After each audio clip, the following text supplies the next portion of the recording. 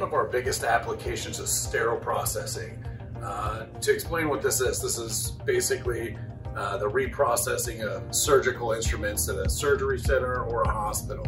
So the instruments, the knives, everything that they use to do surgery in your body comes back to a department. They wash it, they sterilize it, and then they send it back out for surgery again. So this process involves a lot of water treatment.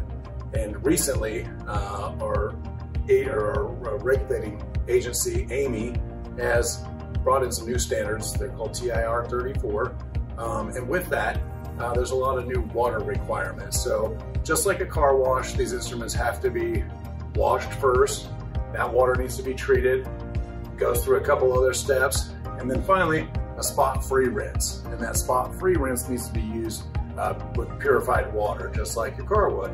And then the process, unlike your car, is that it will go into a hot sterilizer. So after we wash it, we put it into a sterilizer, it gets killed, or it gets steamed, any bacteria are killed. So if there's any water contaminants left on that instrument when it goes through the sterilizer, it can etch their instruments, ruining hundreds of thousands of dollars worth of tools. So that is one of our biggest applications. So we'll help you with your process, help you get educated with what you need, and design a system for that application. Call us today.